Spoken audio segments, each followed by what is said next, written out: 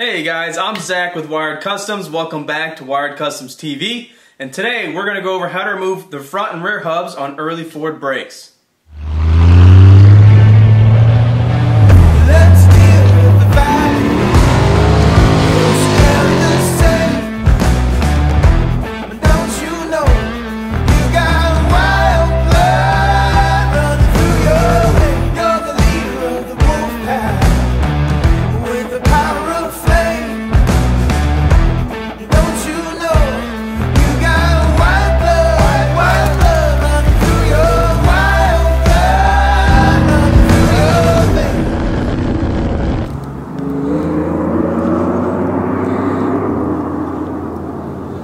Okay, so this is a really easy task for the front, not too much out of the norm. What you want to do is remove the hubcaps and the rim. You just want to get it down to bare hub. Then you want to unscrew like the little dust cover on the end. Some of the later hubs, it pops off. The earlier hubs, they screw in and out. So get the dust cover off. On the inside, you should have a castle nut with a cotter pin on it. Sometimes I've seen baling wire, that's what you used to do back in the old school days. Hopefully you have something that's holding on that castle nut. Get that out of there, take the castle nut off. So the only thing that's really holding the front hub on now is possibly rust against the brake pads onto the hub, or any little bit of notches or grooves that the wheel bearing has made over time on the spindle. This usually is really easy to come off. Make sure if you got a good running driving car, just wiggle it back and forth, it's going to come off like this one here in the video. The front literally is just that easy. It's pretty close to a common car.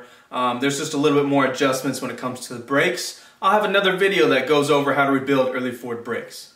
Okay, so now we move on to the rear hub. A little bit more complicated, something that's a little bit different from a modern vehicle.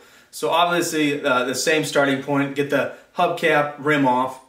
Okay, now I'm going to show you how to remove rear drums on these early Fords. They're not as easy as just about anything else. So what we really actually have to do is pull this cotter pin out, take the whole bolt off, then we actually have to get a puller to pull this hub off. A lot of old schoolers would tell you just to back that nut off a little bit, drive the car around the block, come back. It should break that loose for you. For me, that's a little bit more scary or dangerous. I don't do anything like that at all. I wouldn't recommend it. I'm not saying it doesn't work, but it probably does. But I like to think safety first. So what we're going to do is take that nut all the way off. And you're going to need a special tool. So if you're watching this, trying to do it step by step, I'd recommend for you to wait and get this special tool right here. I get this from Max Fabrication. I've used this a bunch of times. The tool hasn't worn out. All I've done is just spray a little bit of black paint over it over the years, and it's kept me really good. So here's our little puller right here. This is what it looks like. And it's going to grab around the rings of the hub, and it's going to pull the hub off. And we're going to bolt this down, and I'm going to put a little bit of NICs on my threads here. Anything that's a puller always needs NICs.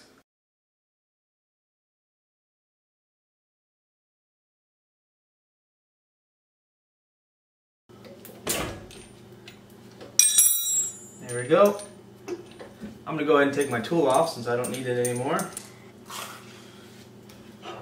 That's how you get the drums off of an early Ford. On this tool, I've had to put little spacers in here so these bolts don't go all the way through and hit the hub. Sometimes the bolts are too long on this setup, but this pulls it off every time for me. Obviously, there's always ones that are harder than others. This car that I did for the video, it came off like butter. This is a nice running driving car. If you have a running driving car, this is what you should expect. It should come off very easy. These wheel bearings aren't that tight. The castle nut on these wheel bearings shouldn't be that tight. On the back, if you have trouble getting the back off, you can put heat to the hub. Most of the time, it's usually the brakes that are messing up. They're either rusted, stuck, we have a groove on the drum. So what I recommend before you ever get to heat is to adjust your brakes in as far as they can possibly go. If you have a locked hub, you need to work on getting that wheel locked and free spinning before you try to take it off. It's going to make the process a lot easier, because then you don't know if you've adjusted the brake shoes all the way in or not. Once you get it spinning, then you can feel it and back out the brake shoes manually that way. So I recommend that. If you have a really stuck one, I'd take the brake hose off and make sure there's no pressure inside that fluid for the cylinder on inside. On the inside of these hubs, there's straight wheel bearings. So these straight style wheel bearings on a straight shaft can actually wear down a groove over time, and when you try to get the hub off, you could be fighting that groove there also. So you need to be really careful in this process. A lot of penetrating oil.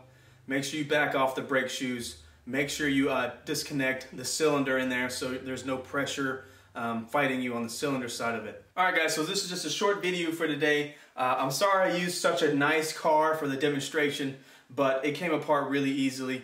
On the harder cars, there's a lot more work involved. If you like this video, say something in the comments, hit the like button, subscribe to the channel, I'd really appreciate it. We have a lot of stuff coming up. I'm converting a Model 8 mechanical brakes over to juice brakes. I have a banjo rear diff that I'm going to rebuild. I'm going to be changing to an open drive shaft, and I'm going to be changing the gear ratios in a banjo, so that's pretty exciting. Thank you for watching. Now get out of here and get your shift together.